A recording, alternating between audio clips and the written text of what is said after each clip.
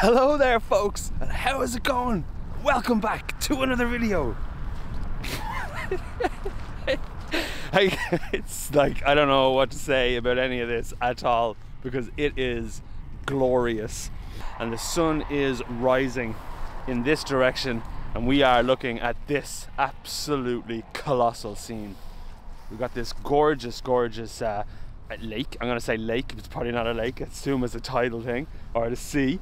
Maybe I'll have a sip and we can have a taste, but it's just gorgeous. Now, I'm gonna start this video by showing you what we did last night.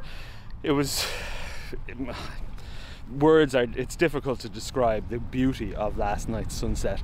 I didn't do any vlogging or anything like that, just because I just didn't, but I certainly took a lot of pictures. So I'm going to overlay those first before we kind of get into where we are right now. So classic ASMR photography lab style coming at you in the first couple of minutes of a video. Unheard of, I know, but magnificent nonetheless. This is like, it's absolutely exceptional. So let's have a look at what happened last night, and then we'll get back to right now.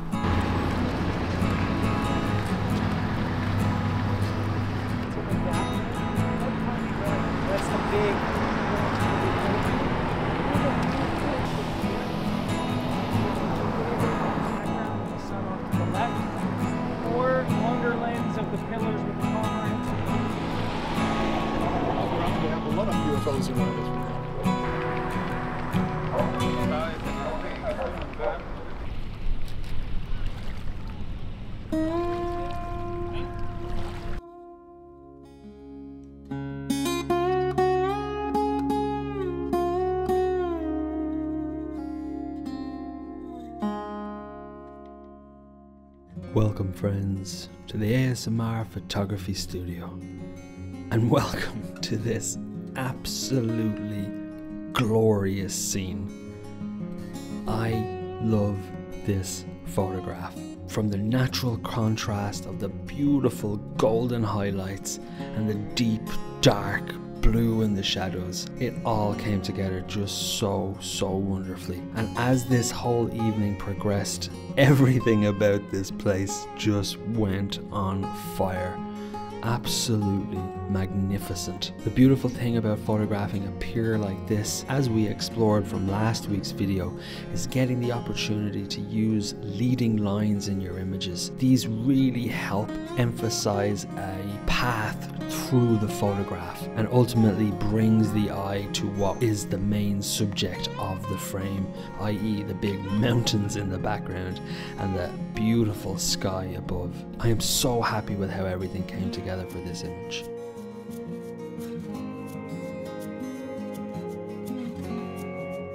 If you happen to be following along the stories on Instagram while I was traveling through this magnificent land, you would have seen the progression of just how magical this evening was. Getting the opportunity to photograph such a blaze in the sky is so perfect. And standing at a location like this, it's difficult for me to explain succinctly just how wonderful it was. The sky was just pure fire, and again, like the previous image, using this pier as a leading line to help bring the eye through the frame just worked out so wonderfully. And that fiery reflection on the water surface as well, it's so happy with how it all worked out. It was absolutely magic.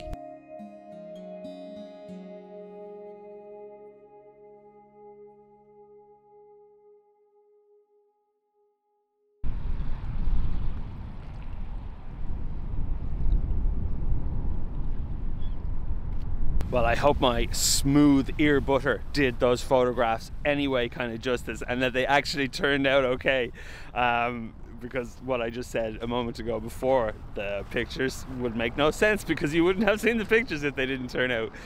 But now I have moved down, so that pier, everybody's at the pier this morning, at the same pier, and it's a gorgeous location.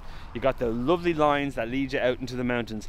But then yesterday Brendan came down here to this beach and then recommended that this morning that I come down here because it is wonderful. You've got all these gorgeous rocks in the foreground that I'm trying to find a nice balance between to help us lead us into the mountains. I'm essentially trying to recreate yesterday's picture, but in lieu of a pier, I'm trying to use these wonderful rocks and try find a balance between the rocks and the mountains, and then smooth out the water and try get a nice long exposure to you know, just to smooth out that water and make it nice and calm. Not that it's super choppy, as you might be able to see here. It's not bananas choppy at all, but these kinds, at least for me, these kinds of pictures are going to work out much nicer if it's nice and smooth.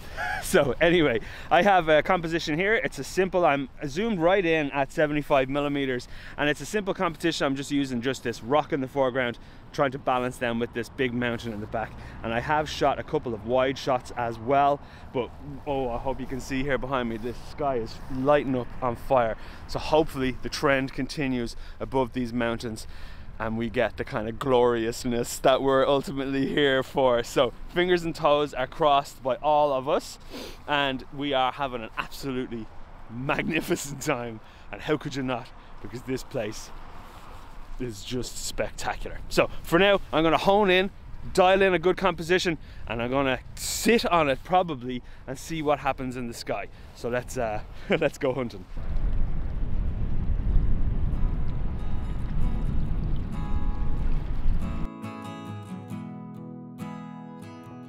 This, I think, was my favourite photograph from this entire morning. It's different from the one that I was just rambling on about, and I am so happy that I found it and just decided to kind of wait, because wow, the sky put on such a beautiful display of colour, and the reflection on the surface of those pink hues was just absolutely magic. I love this. For me, when I look at this photograph, it almost reminds me of like a Zen garden, and that's one thing that really stood out to me when going through the different images that I photographed throughout the course of this morning. And I really am so happy with how it all worked out.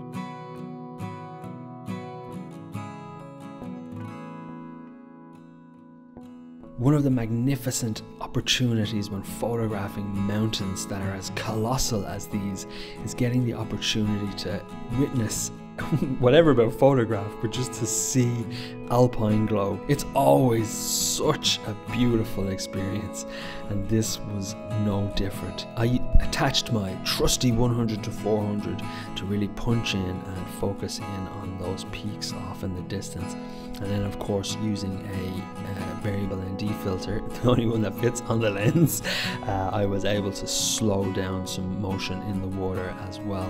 Now, truth be told, the effect of the water, I used a bit of Photoshop magic to help me. It was quite slowed down anyways, but for me, just not enough. So I just used one of the filters in Photoshop to just basically drag it just a touch more, just to give it the effect that you're looking at right now, which is ultimately what I was aiming for anyway. But unfortunately, the filter that I have for the front of the lens, it just wasn't slow enough. It's not as dark enough to be able to capture those long exposures that I would ultimately have liked. Still, absolutely delighted with how this photograph came to be, and really do love it. For me, there's a strong, powerful impact to it all, and I'm really happy with it.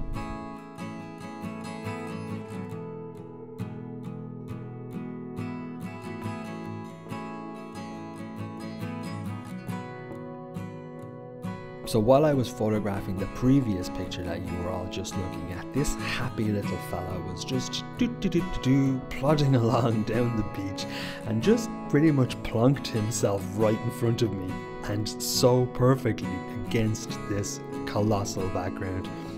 And of course, who am I to deny a very nice photograph? He really seemed to linger there for quite a while, and he was striking all sorts of different poses. Picture Zoolander, but like in duck form. I think it's a duck. It's not a swan anyway, I don't know what it is, so let me know in the comments if you do know what it is. I don't know, is it a duck? But it is such a beautiful photograph, and I'm so happy that he decided to have a little wander down in front of me and plonk himself down in front of the camera. It was so beautiful.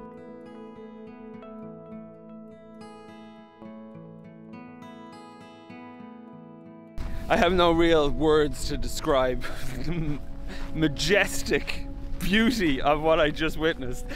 That was quite possibly one of the most magnificent things I've ever seen in my entire life. And I don't know if the photographs worked out. I didn't take much B-roll because I was in like panic mode. And, but I hope some of them did work out. I was trying to use some of those rocks in the foreground, as I mentioned, to just try help balance the frames. I need to find my way back now. That's easy. Back to the group. I'm gonna head back to the pier and see if I can get a picture of the pier with some of that alpine glow. There's a small bit of light just left on the tops of those mountains, and I'm gonna head back over to the pier and see if I can grab a shot of that. But wow, wow, wow, what an absolutely magnificent thing, seeing the morning light on mountains like that. It's just magnificent. So onwards we go. That dog, by the way, yesterday when I was out kind of wandering around town, he came right up to the camera. I had it down by my side, stopped, licked the lens and the filter, and then ran off. I was like, thanks guy. So there you go, that dog, random dog, good dog.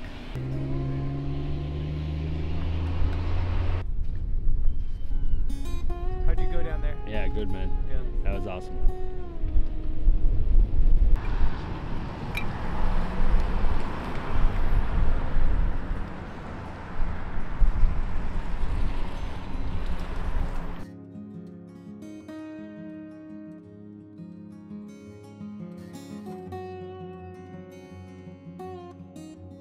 So having gotten back to the pier, I unfortunately was a bit too late to capture just the last of the light on the mountaintops, but I'm still so happy with how these images turned out. Just very, very simple images with as long of an exposure as I could possibly take, and really happy with this one. This first one I cropped at a 4:5 aspect ratio, just on the right hand side that I cropped in. There was just a lot of dead space, and for me, cropping in like this really helps focus the leading lines of the broken pier and ultimately out into the background, and the beautiful streaking clouds. It's just so wonderful. This particular frame that you're looking at right now is the more kind of recognizable one. And for good reason, because it's wonderful. It's just a straight burn down the pier as it then tilts off at the end and then brings us up into this lovely background. I'm really happy with the 16:9 crop that I put on it. For me, it just adds such a wonderful balance to either side of the pier, and I'm super happy with how these two images turned out. Again, very last minute decision. I was going to just go back with some of the folks, but decided to stick around, and I'm super duper happy that I did, because I really do like these images.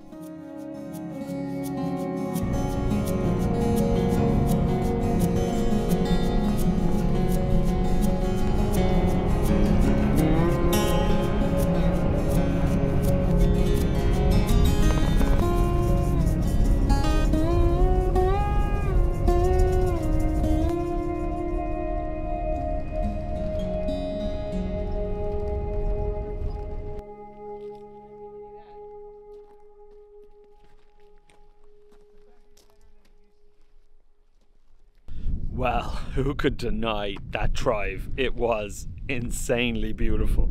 But look at this absolute marvel of nature behind me. I hope you can see it. You probably can't because the sun is right there. But it is Torres del Paine. Or, I don't know, I hope I'm saying that right. Torres del Paine. I don't know how you actually say it. I'm going to clarify that.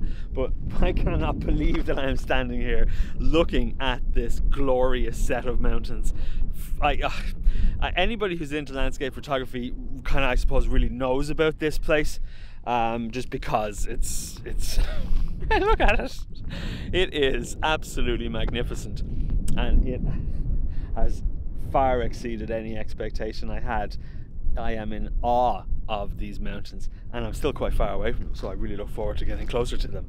Now it is bluebird skies, which isn't so bad. Just getting checked in, and then we're just gonna explore and then head into the national park for sunset, and keep our fingers and toes crossed that we get something absolutely gorgeous, which I have no doubt we will, because this landscape will inevitably just paint itself.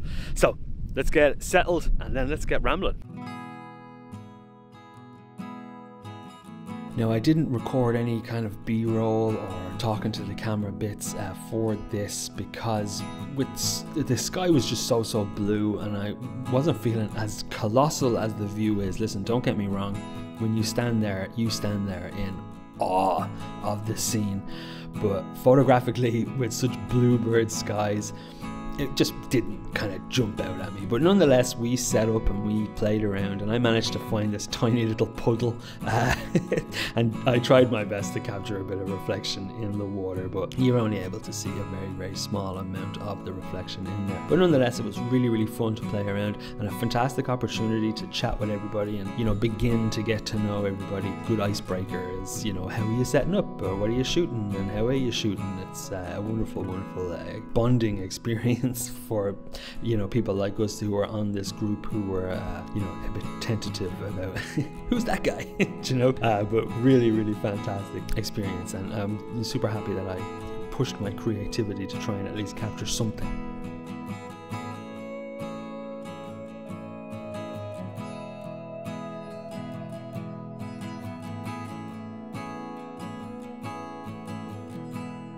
So this is a very simple kind of image. I just popped on the darkest neutral density filter that I had and just pressed the button. I tried to use the foreground to kind of add a bit of a balance, because we lost the reflections in the water.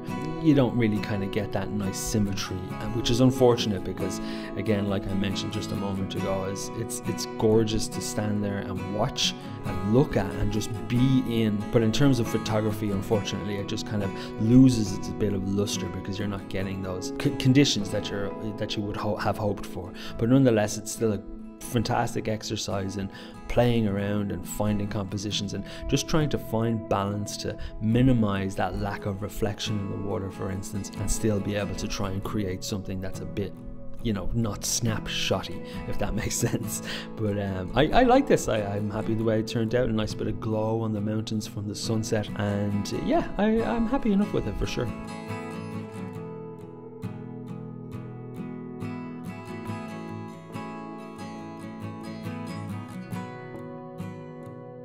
We had this beautiful moon in the sky, and I'm super happy that I decided to put on the 100 to 400 and just punch in and get a picture.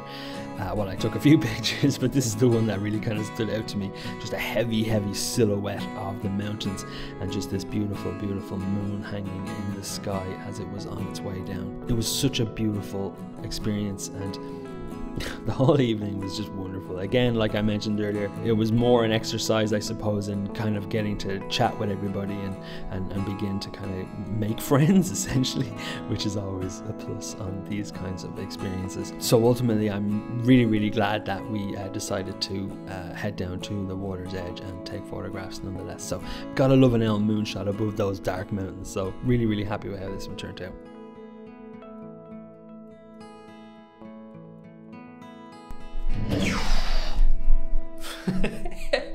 What did you make of that for a transition? Hold on. So I searched high and low and realized that I didn't actually record an outro for this particular video. So here it is from the office. How's it going? What a wonderful couple of days that was. It was incredible. Really magic. The whole place is just so gorgeous, and it really is the beginning of the whole kind of adventure into these mountains.